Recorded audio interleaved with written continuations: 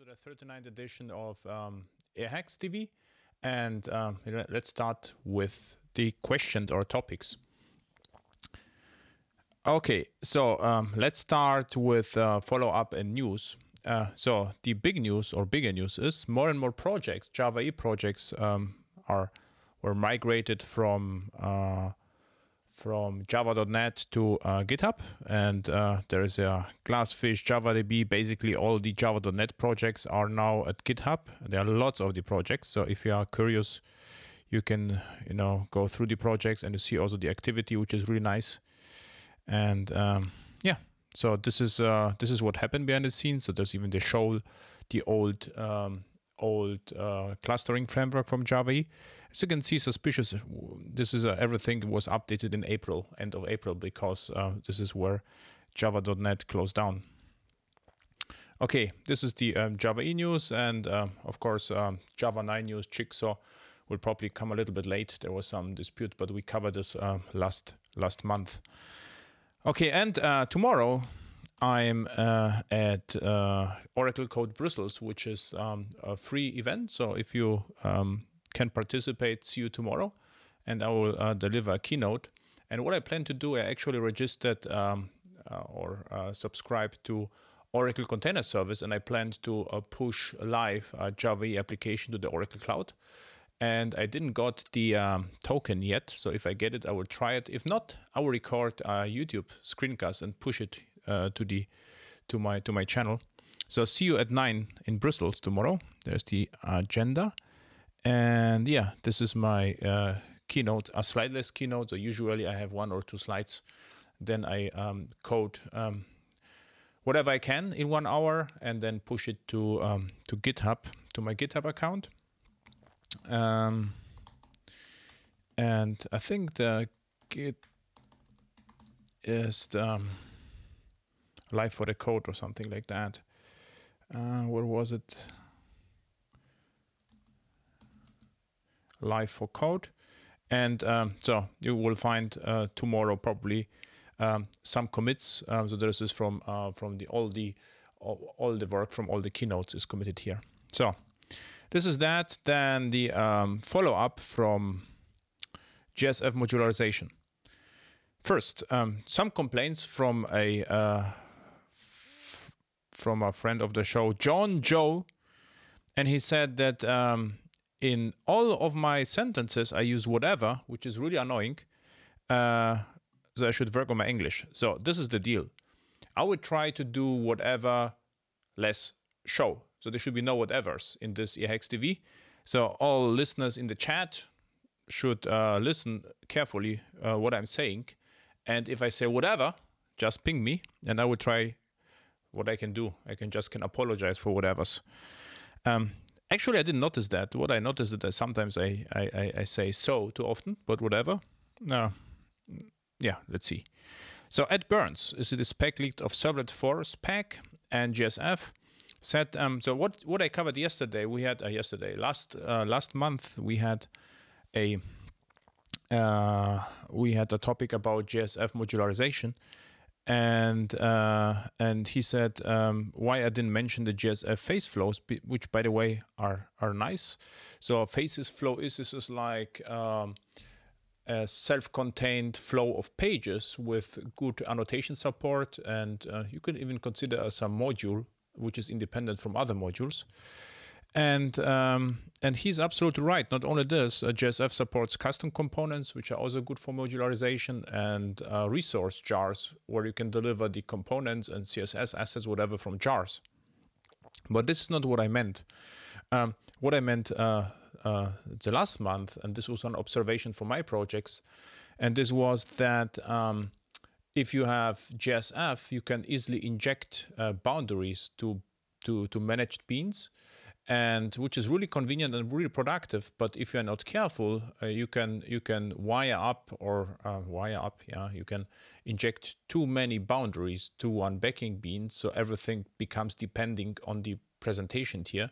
So you cannot easily split the wars anymore, which is actually not a big deal, because splitting a wars is not a very common event. But in one project, they move away from JSF just because of the issue. So this is what I meant last show, so 38 airhacks. Okay, so this is a follow-up from last time. And also interesting, so we have really attendees overflow in Java EE Bootstrap, in Java EE Effective Java EE, and there are also some, we have around, I would say, 5 to 10 attendees here, and over 20 here. So we will close as soon as possible both of the days. But if you can shift from effective to Java EE test in quality, what I prepared to do the very first time is pipelines as code with Java EE 7 or even 8 and Jenkins 2 and Jenkins files. So this is something new here, and of course stress tests and integration tests and functional tests and whatever tests you like. Okay, so covered that. I saw some activity. Oh, I said whatever. Sorry. So I should be no whatever. So so really hard. So follow up beautiful Java EE front ends. This is the next topic, and this is which front end frameworks technologies I'm using for beautiful Java EE apps. And he's thinking about Angular 2, which no more exists. So we have only Angular JS, which is Angular 1, Angular 2. So Angular 2 I consider a little bit over-engineered. And why that? Actually, to be, if you are starting with Angular 2, the easiest possible thing to do is to start with command line interface, CLI, which is already a bad sign. So I'm not a huge believer of command line interface tool, which support you with code generation. In my opinion, frameworks and libraries should be as simple as possible. So you should be able to use them without any code generators. And even, so if you try to understand Angular, you should use Angular. I would say you should start without the CLI and just play with it. And you will find out that you will have to declare a lot of things in multiple places. So it's not exactly dry, don't repeat yourself. So you will have to create the module. You will have to create the controller, and if you would like to ingest something, it has to be declared in the providers. So Angular is a nice framework if you need if for huge apps and with lazy loading requirements where all the modules need to be loaded asynchronously, lazily. I consider, so I like React a lot better. It's an easier framework. There is no dependency injection. It's just, you know, almost Pojo framework is, of course, plain old JavaScript objects framework. It's just front-end technology, and I don't miss, you know, all the backend. And I frankly, I really don't need dependency injection in the front end. Yeah. And what I also like is, so in my current projects, I try actually stay away from all the frameworks and just going the Java EE-istic way. So just focus on the web standards with the huge benefit that the front-end technology will be always up to date, because if you rely on the existing DOM and web APIs, which are considered as web standards, they will never disappear and there is no migration. So you can go pretty far with using the recent JavaScript and recent DOM APIs. And what also nice are web components with Polymer 2. So this is what I would suggest to use for front ends. And having that said, JSF is also nice and beautiful. So nothing against JSF. But you are asking me, I'm thinking about Angular 2. So you're already considering Angular 2 as a front-end framework. So you are forced to use a single page application framework or client-side, client-centric framework. JSF works also nice, and even you know, the JSF frameworks like PrimeNG or Prime Faces, they even have their own components. Which can be used in Angular, and they're actually the old JSF components, and they are somehow popular. So I would also look at JSF. So if you are building, you know, admin interfaces, just go with JSF. If you have requirements where JSF cannot fulfill, I will go with HTML5. Okay, so this about that. So let's see what happens here. I am disconnected.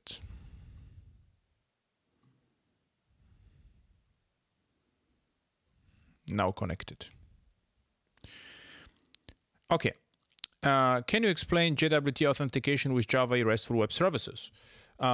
I can try. So this JSON Web Token is just a specification how to encode additional payload, how to encode and decode the payload, and you can pass the payload between the layers. And they are different JavaScript frameworks, JavaScript and frameworks for in different languages, which are able to encode and decode a JavaScript a token.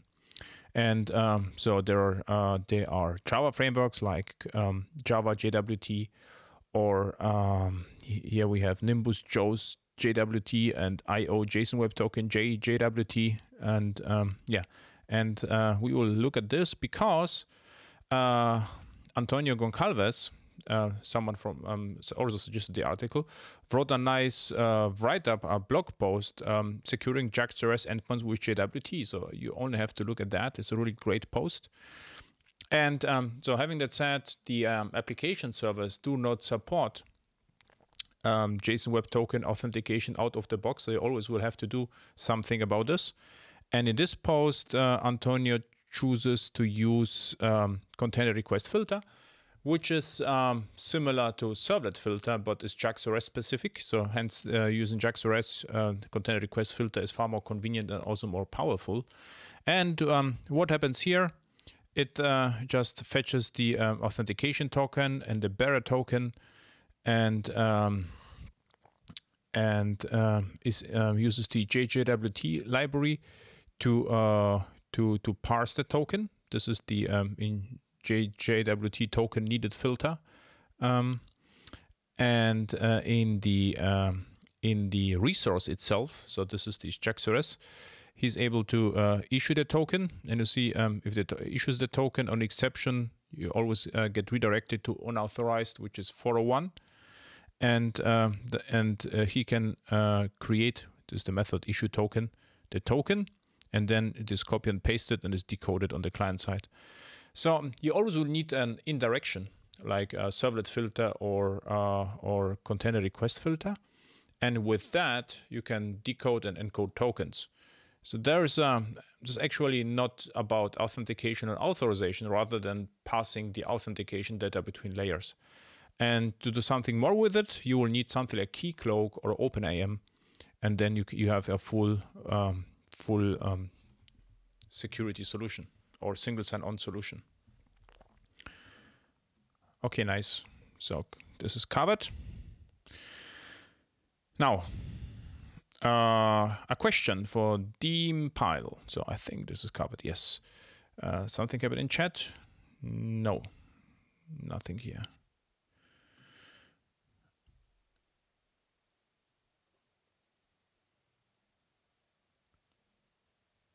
Don't confuse me from Greet. It's actually 4 p.m. and not 5 p.m. as advertised. In my time, it's now 5 p.m. So don't make me crazy.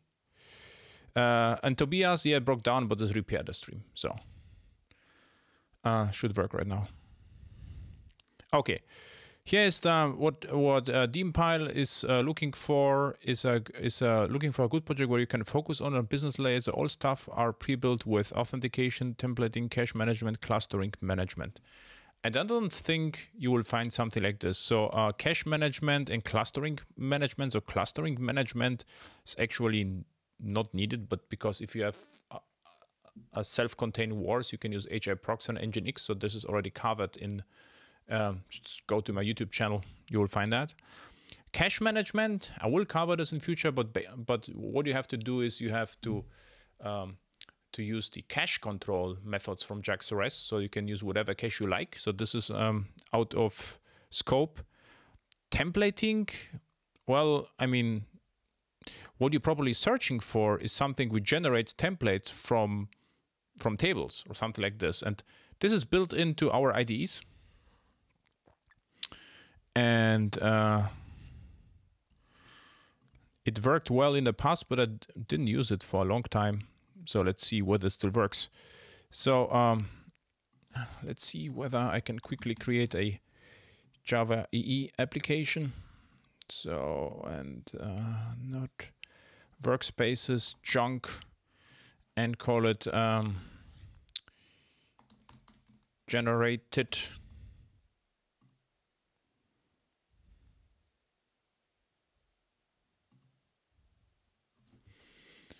So now it fetches from internet, so it took a little bit longer than usually. And I think I will have to specify the server first. Let's go with whitefly, and then I could say new, oh man, entity classes from database. And this is the problem. I will have different server, so there is no data in the database. So I would choose the Glassfish. Hopefully it comes with something. Do I have Glassfish here? Yeah, Glassfish 4.1. And now try entity classes from database. Entity classes from database. JDBC sample. I hope app. No.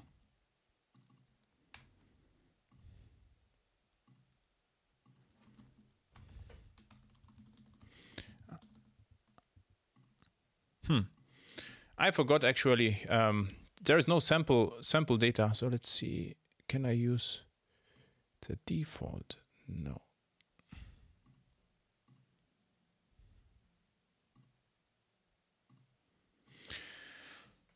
It won't work. So there are two wizards. If you have a working data source set up, which I don't have in the moment, you can use entity classes from database. It will generate the entity classes, and then JSF pages from entity classes. But if I create one entity page, let's say workshop, com airhacks entity workshop, and this is an entity with at ID, oh man, at ID, long ID, and this is generated.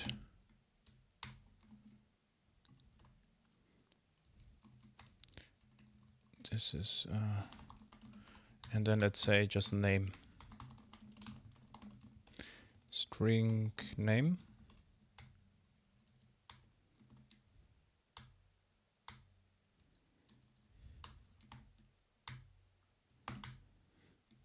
Something like that. And I'm not sure whether the framework needs getters and setters, so let's generate that. So now I also will probably have to go here and say I would like to have the persistence unit. So this didn't work right now. So the generation from entities, because no database, but I can still create a entity, and then hopefully I can say new generate JSF pages from entity classes. So I will say here, and it recognizes the entity. So I can go here and say, okay, generate. I wanted to say whatever, but I didn't. Okay, and now we have the workshops facades, we have a controller, lots of generated code, and most interestingly, all the templates in JSF are generated. And this is somehow useful because there were templates, and there were templates for Java server bases.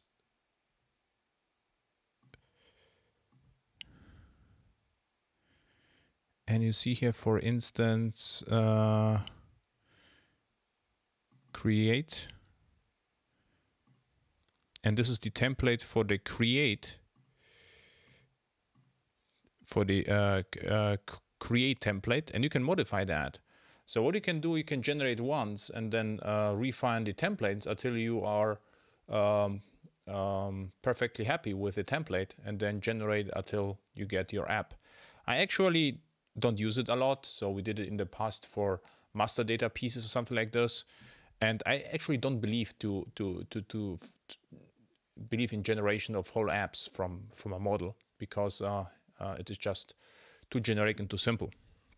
And there are possibly, thousands of frameworks which support that, but this is what I do, and this is most of the IDEs supporting this out of the box. Okay, so Panos asked me, is it common for enterprise project to use a web server like Apache or Nginx in front of application server? Yes, it is very common, and most of my clients have Apache. Nginx is less common in enterprise context.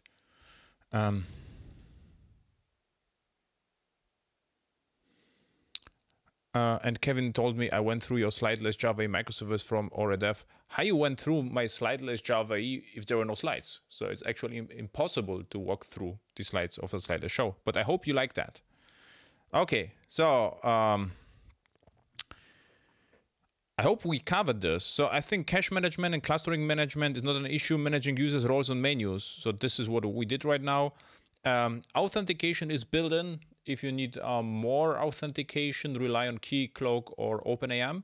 So this can be harder because each company has different authentication and authorization mechanisms. Yeah,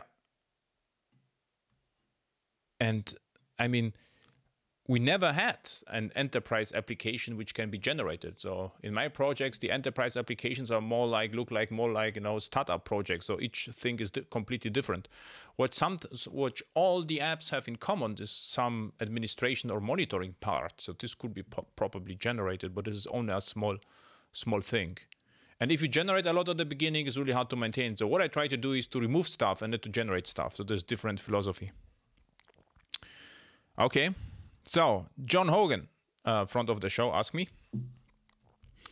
that he mentions that I mentioned war in conjunction with the CAP theorem, and whether ER deployments are passé. So first, the wars and CAP theorem have nothing to do. So what I probably mentioned one point in time, probably in the microservices online workshop, is that if you have multiple wars, you have a distributed application, and because of the CAP theorem, you then multiple wars means usually multiple processes, and multiple processes you cannot coordinate them easily from another process. So two-phase commit doesn't work, doesn't sufficiently well. So what you will have to do is you will have to decide between scalability or consistency. And but you will get the same problem with EAR, so it's not an issue here. So what are the use cases for EARs? And what can happen is, let's imagine you have a main war microservice and a sidecar microservice which just provides additional administration services, or watchdog services, something which is not the business logic, rather than supporting non-functional stuff. And both of the EARs of the wars could be actually shipped in an EAR. It would make the deployment easier. So what you will get, one EAR with two wars inside, because if the main war changes, the whole EAR changes, but the sidecar war will probably not change. The sidecar war could be something like a pink project from my repo, as an example. So if you go to GitHub, LMBean, and I think it's called pink. I know it is called pink. Yeah. Something like this. This is ready to use war. It will probably never change or not change frequently. So you can package both in one EAR and ship them at once. So this could be a use case. Still, I don't do this. So I would rather spend one more line in a Docker file than create an EAR. But what is the a big benefit of EARs? All the contents are shipped at once, are deployed at once. So and you get also atomic deployment. So either everything is deployed or nothing. Okay, and there are lots of edge cases, but the most common one is you have one microservice which comprises multiple wars, one main war, and supporting wars. This is a nice question. So Christian K asked me, okay, he has an Angular 4 client, which is actually Angular 2, which is not Angular JS, not Angular 1. And I have a Java 7 backend REST service, and it uses Angular 4 client. And what Christian would like to do is just to ship a thin JSON object, so with dynamic properties or feeds. This is what I understood. So Christian wouldn't like to ship, a static DTO with only with half populated fields, rather than shipped, just this what the Angular project needs. And the problem with Java, of course, if you would create subcomponent, component class, or whatever as classes, then you have the problem that in Java you cannot just serialize a subset of them, not with the standards JAX-B approaches, because if you just send a half-filled objects, you will get nulls of the other end, and it is hard to differentiate whether a field is null or actually does not exist.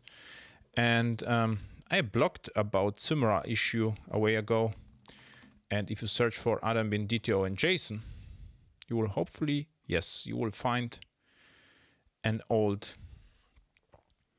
not that old post, but what happens here actually is the following. We have an entity with a method to JSON, and the entity knows how to serialize itself to JSON and how to deserialize itself from JSON.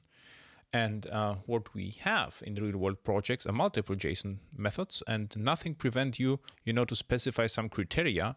So you can pass here let's say a predicate, and the predicate could filter the attributes and just return a subset what's needed to the client. It could be predicate. You can specify here, or even easier, you can have multiple to JSON methods, like to JSON summary and to JSON detail. And this is of course a little bit too generic. So it would be nicer if you had the names like invoice, date information, and invoice, I don't know, order items. Okay. So done, hopefully. Question answered. And this is an unusual question, because whether I could get an example with JPA and Whitefly server. Actually, there are no issues, absolutely no issues with Whitefly in JPA. Whatever I did on Glassfish or Payara should run on Whitefly, and it runs on Whitefly.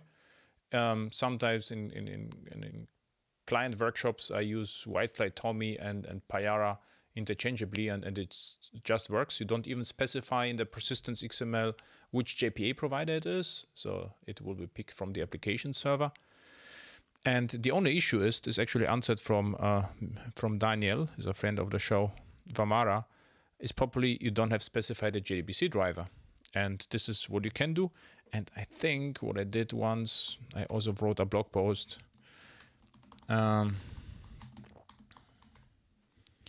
to specify Oracle JDBC driver on Whitefly. So this can be quite a journey, because you have to install a module with to do this. So this could be done, and yeah, really no issue. It will just work. So if just pick an example from Glassfish and ship it to Payara, and it will pick up the default database, which is in Whitefly. Take it from Whitefly to Payara and ship it to Whitefly. So the only difference is in Whitefly or Payara, they're using the Derby, and Whitefly uses the H2 database, and which has to exist in Java 7, and it does not exist in Java 6, or it does not have to exist in Java 6.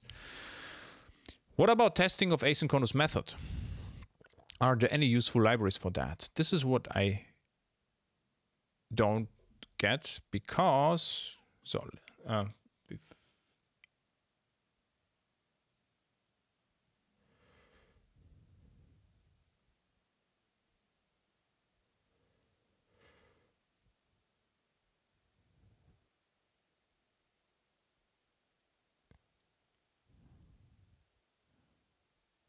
okay.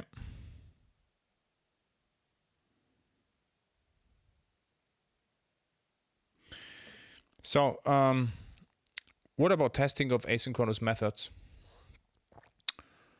Which libraries to choose? So we have already here a simple project. So let's say I would create an asynchronous method, and I call that Duke service.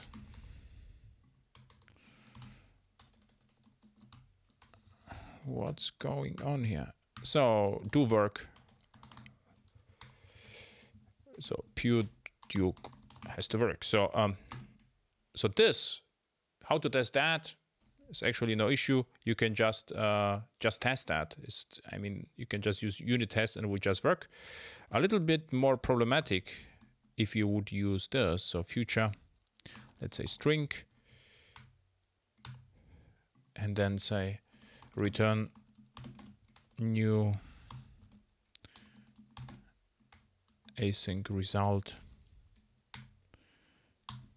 of 42. So this could be problematic, but usually what you will do is something like this.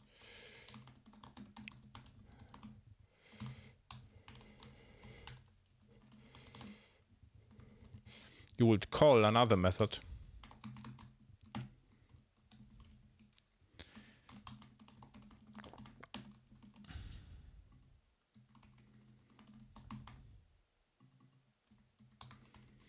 And I will test this method, we'll write a unit test for this method, but we'll never test this method. Unit test. What you should do, use stress tests to test the robustness of this method, because whether this works or not is highly dependent on thread pool configuration of application server.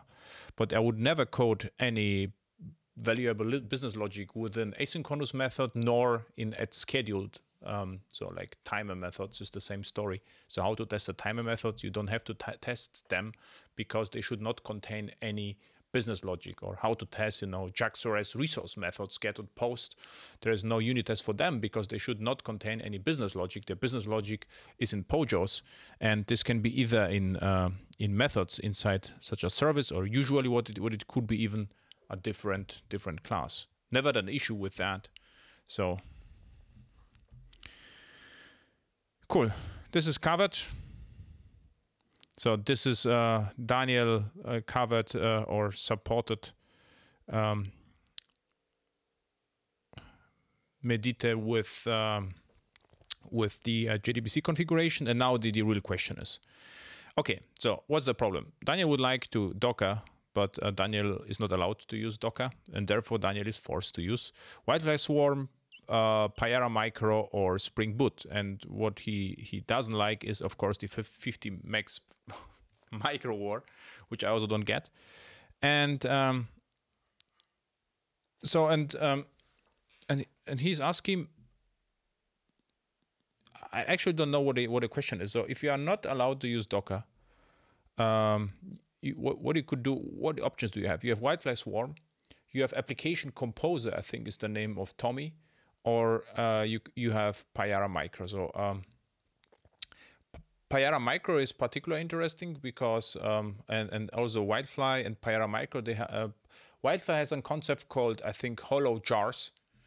And what you can do, you can have the Whitefly Swarm with separate jar, and the Payara Micro can have the application server in a jar outside a jar. So in both cases, you will have two jars. One is the infrastructure and the other one is the application. And this could be a solution to use. So you will have the 25 or 50 meg Payara Micro jar, which never changes. And then outside still your thin war, which is you get similar experience to Docker. So you could try that. Yes. But what I really don't get is why to create a fake jar and ship it with Docker, because it just takes too long. Okay, so the idea is, I think it's called Whitefly Hollow Jar. Wait a second, Whitefly Hollow Jar.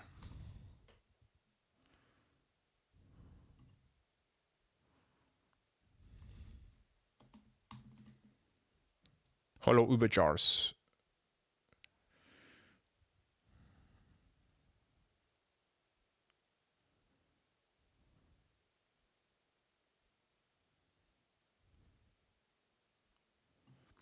Exactly. And this is exactly what you're searching for. So you will get one layer is the would be the Whitefly Swarm, and the other layer would be your war, which is still thin. and without Docker it will also work, and Payara Micro does it out of the box, and Tommy Application Composer, I'm not sure, so look at that. Okay, nice. I hope I answered your question. So you get, still thin wars and fat jars, which actually do not matter because they will only change if you get new release of the application server. So what's my experiences with Java EE Batch API? So my experiences are pretty interesting. So I like this Java EE Batch is interesting, but I never use it in real world projects. And why the reasons? Because it was I never had a project where there was an obvious case for fully featured batch API. What my client wanted to have is like scheduling service or ETL service or something like that. And always what I created, for instance, the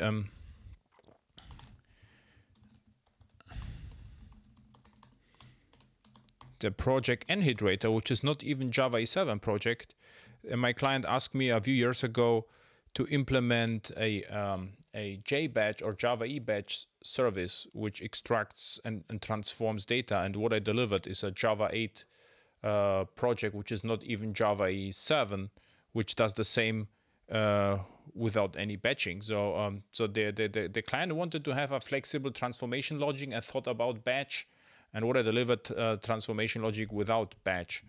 And if I would use Java EE Batch for that, it will also work, but it will be like cargo cult. If someone will ask me why you use Java EE Batch, I couldn't say because the client asked, but there would be no reasonable answer for that.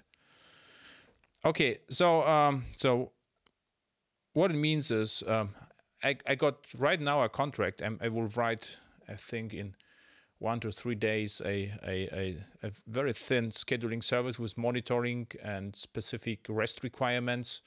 And this is like, it will be sold as a batch framework, but it's actually not. And I would not use Java EE Batch for that. Yeah. Would I recommend to build your own framework? Yes. What you should do is you should always look, at the framework, and then think about how simple is your homegrown solution. If your solution are Vue classes, go your homegrown stuff. If the solution becomes another framework, just take whatever exists. So this is what I would suggest. So and what is the I would say criteria for Java, or what are the unique features? Like the checkpoints, or you can have split multiple readers which are configurable. So how many readers you have, then the state is stored in a database, and this would be stuff which points towards batch. There's actually a similar story with workflow engines. I will ask a lot about workflow engines, or what usually delivered is a simple state machine. So just ask your client what they really need. And for instance, processing, validation, transformation, you only need Java 8, not even Java E7. Writing a file to SMTP folder FTP database is very simple, and reading from is also simple. The question is, what happens if you half read the file? What should happen then? So this is actually the typical question where you can decide, should I use Java EE Batch or not? Just reading, processing, and writing, I would not use Java EE Batch solution, because for that Java 8 is just enough. If you would like to work on a server, I would start with Java 8, write a nice unit test for that, and then wrap it with a thin war with some Java EE services like JAX-RS for monitoring or whatever. Forget whatever. No whatevers in today's show. Okay. Monsieur Garcia asked me, okay, what's the multi-tenant in container managed way to use multi-tenant container managed transactions? I think persistence transactions, okay. And this multi-tenant was supposed to come with Java 7. Java 7 was supposed to be the cloud solution, but it didn't become the cloud solution. And the Eclipse Link and Hibernate already implemented this, so now it's available multi-tenant solution as proprietary feature. And what my strategy to develop multi-tenant app? I tried actually to avoid to build on multi-tenant apps, because if you think about this, it's a lot easier to have single tenant apps as a single microservice. So you can have one microservice per tenant. Of course, if you have 500 tenants, it's not a valuable solution. But if you have 3 clients, I would go with that. Because what usually happens in multi-tenant applications, that each client has more and more requirements, and you will end up having, the God solution, but each client will just use a subset of this, which will get harder to maintain. Okay, so there is nothing in Java. Either you will have to build something, which is, of course, proprietary, or use the proprietary JPA features.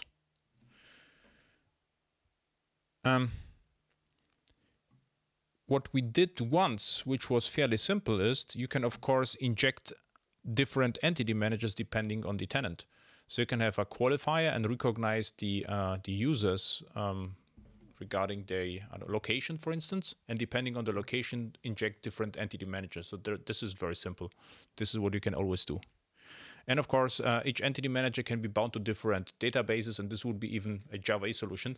So what you only need to have is an entity manager producer with several methods which are producing entity managers, and depending on the on some criteria, you can inject the particular entity manager.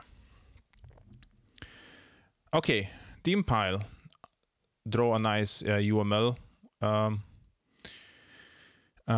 picture, a figure, and ask me, okay, is it a good solution? What is it? This is in one node. There are 3 wars in a single database.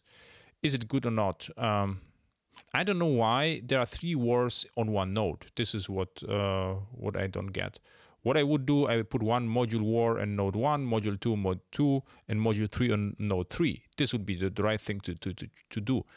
If you do this, you have big disadvantages. So what are the disadvantages? First, if this node happens to be an application server comes with about, I don't know, 30 to 100 megs RAM overhead.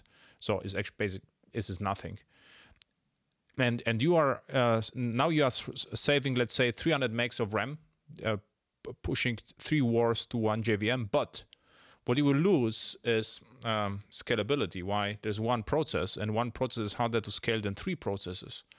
Next problem is monitoring. So it is harder to for instance, to monitor module 1, because module 2 and module 3 can interfere with module 1. So it's just harder to analyze the heap dump and profile and so forth. And okay, so this is the problem.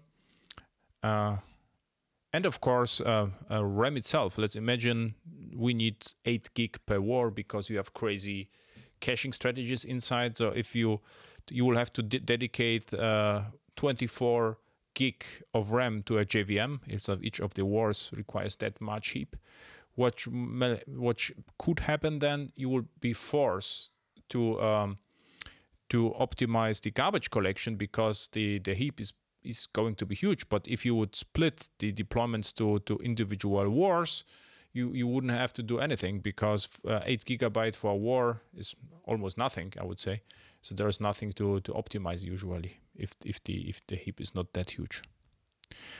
And now, also interesting question. I thought about this. It's a fresh one. 4 hours ago. So whether I have experience programming a schedule message-driven bean, and what is meant by schedule message-driven bean? What I think what it should do is to register and deregister at particular times from a queue automatically, which doesn't happen out of the box. What you should, so I don't. This is not a part of the spec. So the message-driven bean is bound to the queue or to a topic at deployment time. But what you can do is the following: the message-driven bean doesn't have to be dependent on JMS. You could write a JCA connector, and then you can do whatever you like. It should be possible, and I think Iron Jakamar.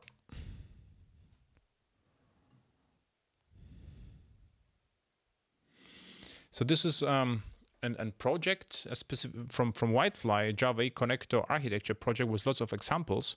So take a look of the source code of this, and you will find some examples how to invoke a message-driven bean through a connector. And then, of course, you could schedule the invocation of the or register and deregister from the queue. If you only would like to invoke methods at particular times, you don't need a message-driven bean. You can go with straight a timer service, for instance. Nice. All questions are covered.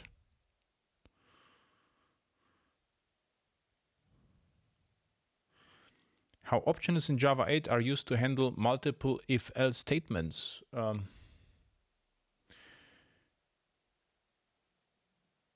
This is what I don't get. So what optional does is you can have if present, you can do something. On in Java 9 you get if not present. This is what you will get. But multiple, this is a harder question. Okay. Olaf likes something. And what happens here? So Kevin is out of control. And he wants to don't get the requirement. So Kevin, what you can do, you can write a gist with your requirements, and I would not extend the Vimeo course. What I could do, I could record a screencast, which is free, a YouTube screencast, if there's an interesting topic.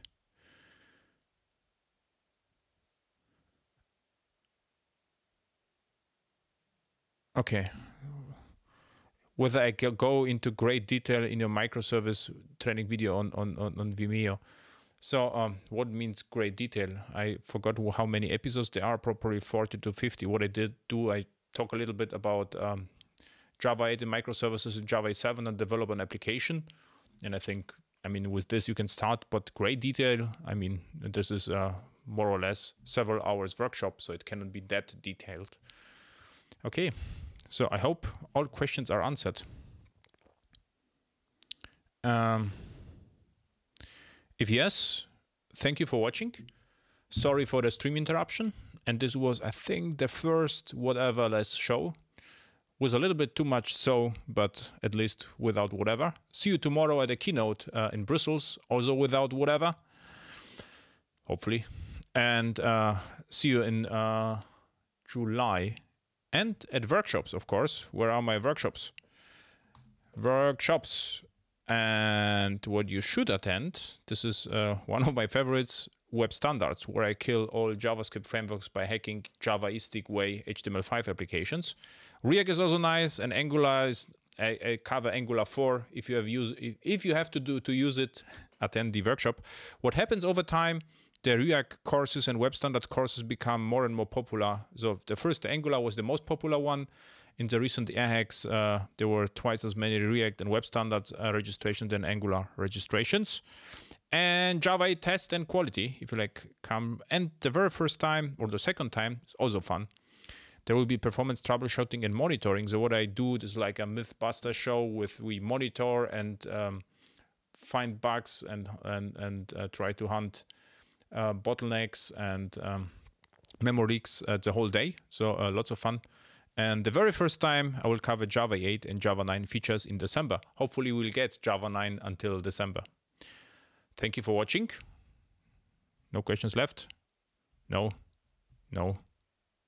Kevin, exactly. I will do whatever I can to satisfy you. And yeah, see you in July. Bye.